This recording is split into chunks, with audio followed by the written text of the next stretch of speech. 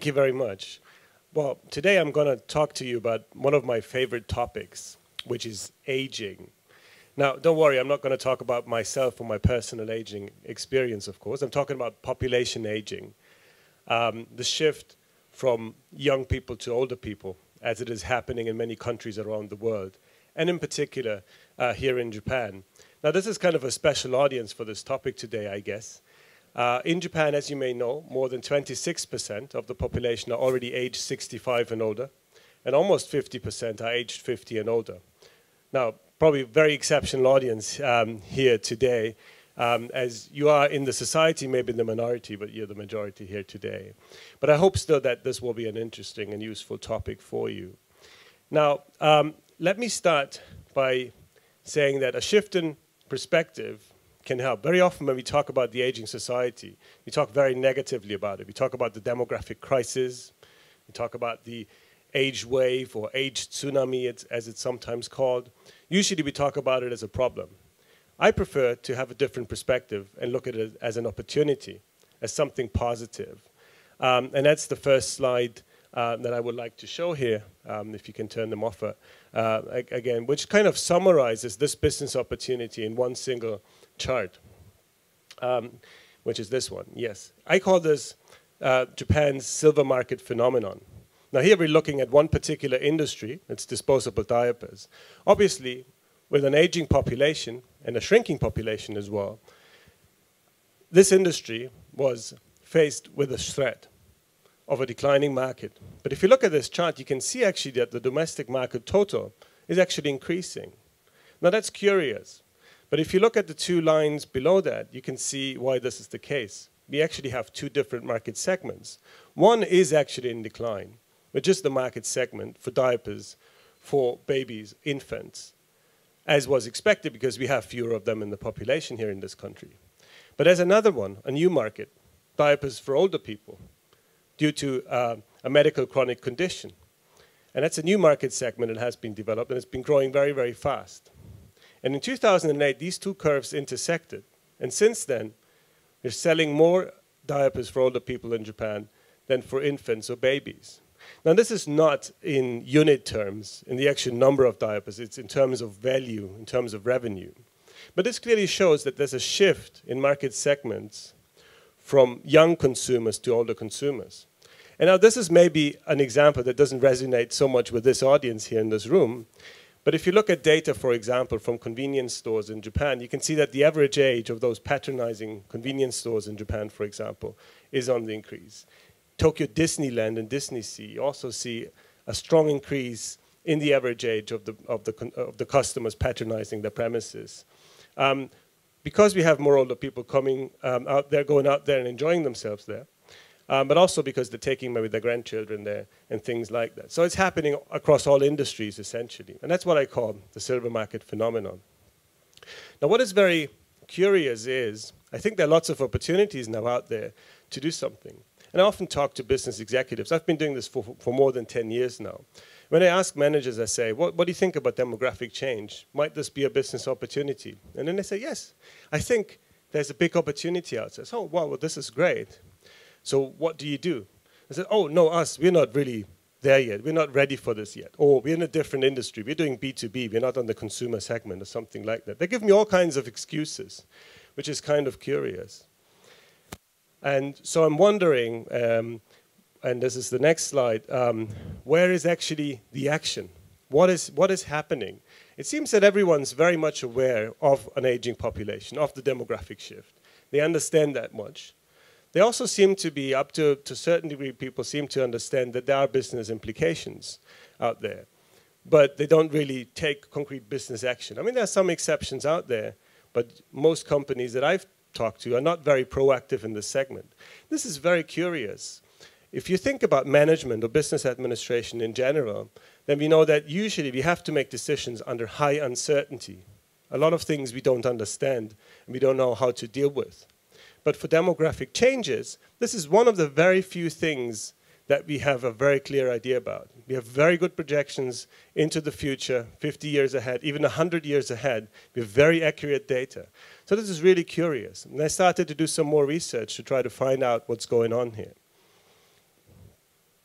And this is some data from a survey of companies here in Japan, where I asked the question that I've often asked executives, so do you think there's a business opportunity with the silver market out there in the future? And you can say the majority of the respondents say, yes, we do think there's an opportunity out there. But then if you ask them, do you see an opportunity for your company? Then the number of people who respond in the affirmative is all of a sudden a lot lower. And I have termed this difference in this kind of perspective, again, as the difference between a first-person and a third-person opportunity. Now, what does that mean? Well, a first-person opportunity is an opportunity for yourself, or maybe for your own business. A third-person opportunity is an opportunity out there for someone else. It could be a competitor, it could be another company, another industry, possibly. So it seems that the perspective that people are taking here is, yes, there is an opportunity out there, but it's not there for me, it's for someone else. Now, what is the result of this? Well, the result of this is that nothing much is happening in the space of business and aging. As you can see here, for example, most companies don't do market research among older people. So we don't have any data about consumer behavior of older people. We think maybe we know what they want, but maybe we don't really understand because we don't do our homework, we don't do our research. And also, we don't really develop any products for this particular target segment. That is by now already basically the majority, and it's growing very, very rapidly. So now that's, of course, quite concerning. And the big question is, why is that the case? Why is there this difference between the perspective of a first-person opportunity versus a third-person opportunity? And I'd argue it's a matter of perspective. It's a matter of perception. If you look at this chart, and this shows an image from an advertising campaign by Dove that was run a few years ago. And what do you see when you look at this picture of this older woman here? What do you see? And is it really your judgment call? Do you see an old wrinkled face? Or do you see just a wonderful smile of a woman, beautiful woman that is really, really happy? It's your choice, right? So maybe it's our perspective and our perception of what aging is that makes us not really making the right judgment about whether this is positive or negative. Or in other words, from a business perspective, we don't really understand, is population aging a threat, something negative, or possibly an opportunity to do more business? And based on the research that I've done with a colleague of mine, Professor Ken Matsuno at Babson College in the US, we think we found at least one answer to this. And the answer to this is called ambivalence. You may have heard of this, and of course we use the word ambivalent and ambivalence in our daily lives. Ambivalence is the state of having simultaneous, sometimes conflicting feelings towards something, like feeling happy and sad at the same time.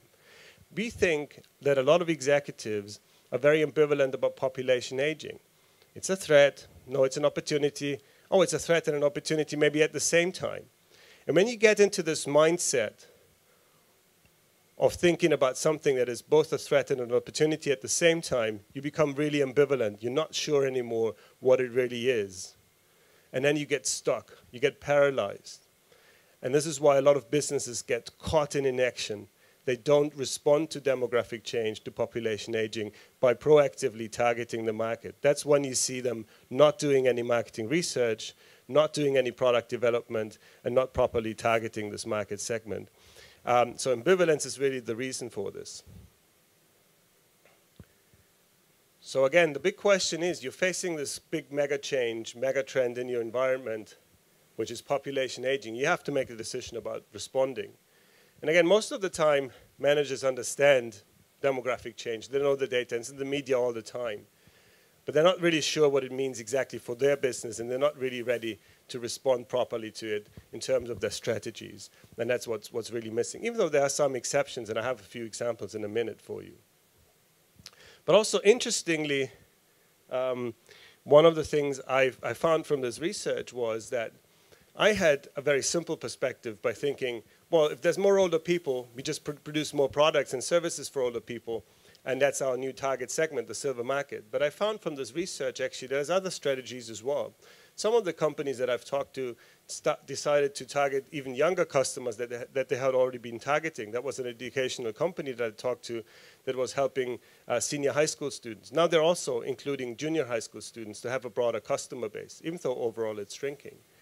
Or moving deeper, providing more value added for every service, or sometimes bundling products and services together to get more of a margin per sale, because they cannot sell as many products anymore because there's fewer customers around. We're also moving out, which is going global. Of course, we know all the big Japanese companies are already internationally active, but a lot of the small and medium-sized companies are purely domestic. But demographic change and the shrinking of the population in Japan make them think about changing their perspective and not just look at Japan, but also look at overseas markets and go global. Now, here are just a few examples of the type of products that have been developed. Maybe you've encountered Paro, the little robot up there on the left-hand side of the panel, or you've seen the Raku Raku phone, which went through different generations. The old version looked pretty blunt, but there's a Raku Raku smartphone out there now as well. If you can have the next, yes, this one.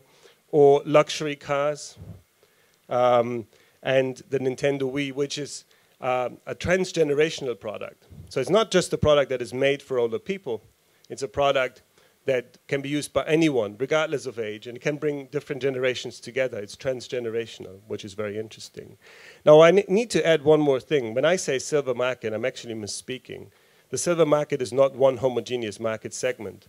Older people are very diverse. They have different needs and wants, different financial statuses, health conditions, and they have a lot of experience. They've been consuming and using products for decades, so they really want value for their money. So we shouldn't see them as a homogeneous market segment. But again, this is one of the wrong perspectives a lot of companies are taking when they look at older people. Oh, they're all the same. They don't use technology anymore. Lots of stereotypes and preconceptions out there that I think we need to get rid of. Because things are changing. It's a cohort thing. It's a generational thing. Older people today are very different from older people before. This is a friend of mine, an Italian. We used to work together in China. At his 55th birthday earlier this year, we had a chat. And he said, you know, in former times, people had an expectation. At some point, my parents are going to pass on their wealth to me, and I can use that money and do something for myself. Because older people tend to be thrifty, and then they pass on everything to their children. But then he said, last time he went back home to Italy, he found that this was a completely different picture. His mother enjoying herself, and his father as well. Well, actually, this is not quite true. These are not his parents. But what he said, when he went back home to Italy, he found his parents had just bought a 30,000 euro worth of a Maserati that he found in the garage. So they're spending all the money. He came to realize that, you know, this is a different generation. They want to have fun by themselves. They're not going to pass on the money to him. In academia, we call this a cohort effect. Different generations are different from former ones. And our image of older people is changing as well. If you think about rock stars, are these folks old? Yes and no, maybe. I don't know. I mean, it's your judgment call. So there's a lot of change. Also, in terms of perspectives, we've talked now a lot about consumers. But older people also are consumers at the same time as their older employees. And that's another side of the coin that we need to look at from a different perspective. The productivity of older workers. A lot of the time we're saying older people just cost more money, they're not productive anymore. Again, very often, very negative views. But they're two sides of the same coin. And we actually need more older people on product development teams, advertising teams, and so on, to understand the needs of the customers of the future of the silver market. So, finally, also, one more important point that I just want to highlight quickly. I think we should also think about the aging society in terms of corporate social responsibility. Some older people are quite affluent. If you think about the baby boom generation in Japan right now, they own a lot of assets, they have a lot of money, and they want to spend it. But what about the future? We know a lot of people are in non-regular employment in Japan, lots of fritas out there, etc. People won't have maybe as much money in the future when they're old. Even as we speak today, around 20% of those people aged 65 and older in Japan live in poverty. That's relative poverty, not absolute poverty. But that's something to consider as well. Yet another perspective on the server market. So in order to wrap up, we need to take a new and fresh perspective on age and aging and older people and who they are, what they want, and how we target them, of course, as businesses. And we really need to change our preconceptions that we very often have. We don't want to be ageist, of course, but we very often find we are more ageist than we may think. And that's something really to think about and that we may want to change so that we can really leverage the potential of the server market. And this is my last slide now, where I'm arguing that Japan also needs to change its perspective.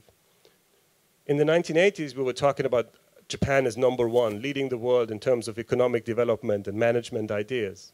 And this is long gone. But now Japan is #1 in terms of population aging, with the most aged population in the whole world. But so far, we've looked at it in a very negative way. This is Japan's opportunity to change its perception and its perspective, to move on and say, we will have a new Japan as #1 in terms of solutions, creative, innovative solutions for an aging society that can also be used in other countries that also will be aging in the future. Thank you very much.